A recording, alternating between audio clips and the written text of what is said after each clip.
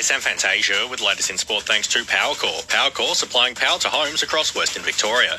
Collingwood's Nick Dacos is off crutches ahead of schedule in his recovery from a knee injury. The club says he could be back before the preliminary finals. In further good news, Jordan De Goey and Bobby Hill are expected to return from injury against the Bombers on Friday night.